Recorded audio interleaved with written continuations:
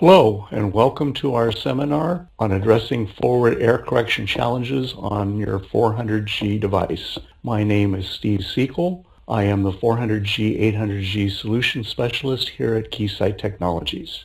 So why do we need FEC in the first place? There's a lot of issues with dealing with it. Wouldn't it be nice to avoid it? Well, it has to do with this higher data rate, right? We're constantly seeing higher data rates in the data centers, and with higher data rate, that means your link margins are getting tighter, and that means more eye closure, and eye closure not just in the horizontal direction, with jitter, but in the vertical direction as well with signal to noise. And now with the 400G class, we moved to multi-level signaling, specifically PAM4, and that even aggregates this effect of reduced signal to noise ratio. You lose 9.6 dB of usable SNR when you go from NRZ to PAM4, assuming that the logic levels remain the same. And in the data center, it's different than like the home or office LAN or Wi-Fi was a collision-based system. You really don't have the time at these rates to retransmit a packet that was received bad, that like you would with a Wi-Fi system. Essentially, it has to go through correct the first time, and if it is received, with errors in it, and with PAM4 we're going to see errors in it, then they need to be corrected with all the information, the first time without retransmitting anything. And that's where the first word in forward error correction, forward, comes from. That we're actually going to send the data